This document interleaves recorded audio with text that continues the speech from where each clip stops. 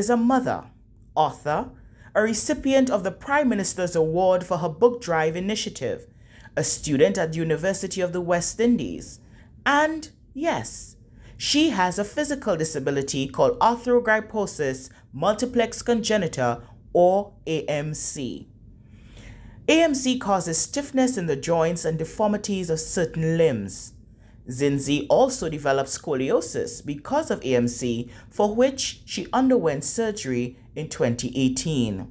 For me, I didn't really view myself so much as different.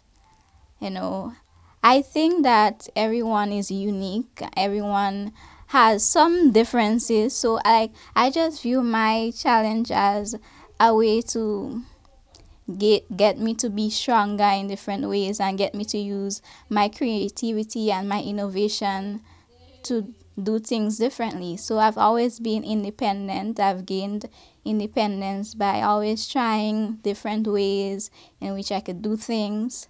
And so I lived a pretty normal life, I would say.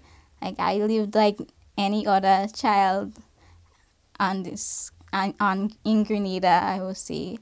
So I went to school. What school did you attend? I went to St. Patrick's Anglican Primary School. Then I went on to McDonald College, which I gained 8 CXC subjects there. I was always top of my class too.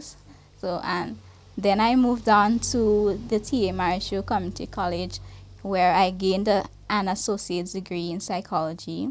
And I'm currently in the University of the West Indies, continuing my psychology degree, bachelor's. How do you move around?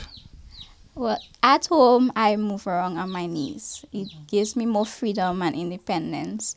When I'm outside, I use my wheelchair. I used to have a scooter, but after I did my surgery on my spine, I wasn't able to use it anymore, so I usually use my wheelchair. Why weren't you able to use the scooter anymore? Because of the make of it. Like I couldn't hold up my back to to hold the front of the bars and stuff like that. To get out of the house, Zinzee must depend on family and friends for help.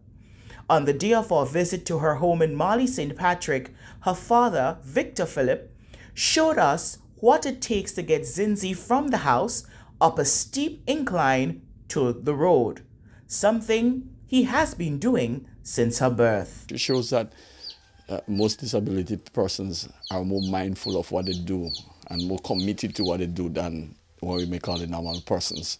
But because they have to plan every move. Every move, and they have the limitations, so they're already included in that, and it makes them creative also. Because Zinzee is one that she said she never wants you to do anything for her. She tries to do almost everything. The only thing that she can't really do, she'll ask. And sometimes you have to try to push yourself to do it because she tried to rely on herself. In one of her books, Falling Petals, Zinzee tackles mental health, which she admits suffering with at times. I write a lot of dark content sometimes. We're talking about such dark stuff. It helps people, see that they're not alone in situations, that other people go through the same things or even worse than you go through, and so you can hold on to that hope of a better future. And so I write basically to help people cope with that challenge of mental health especially. So you talk about mental health.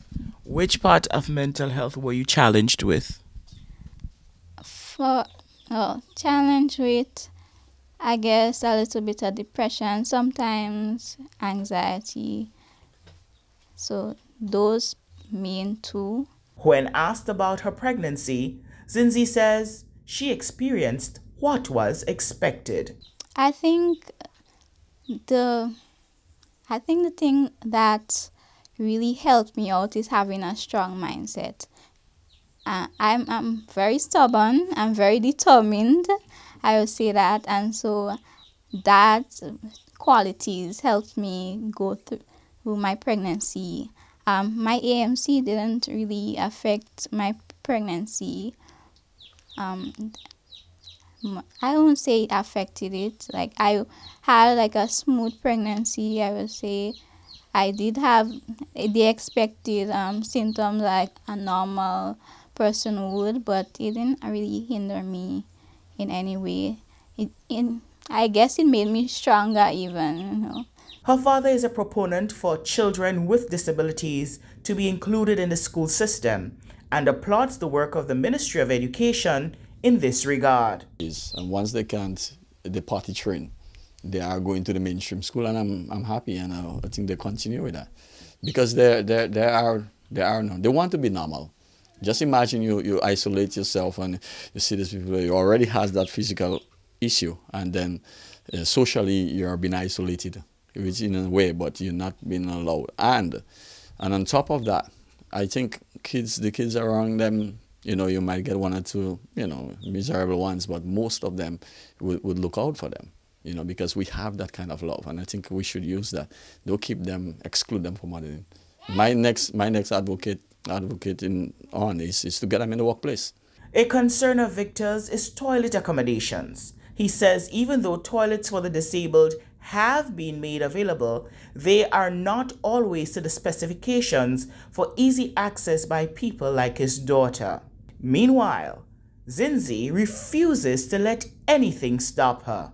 We're living a life where, you know, multiple challenges will arise, you know. My disability is just one of them. It's nothing unique to other people's challenges, you know. Everybody has challenges. Mine is just that I have a physical limitation, and that shouldn't hinder me from accomplishing anything in life. This production is part of a special needs sensitization program of the Organization of Eastern Caribbean States Program for Educational Advancement and Relevant Learning, OECS Pearl. I am Sorana Mitchell reporting.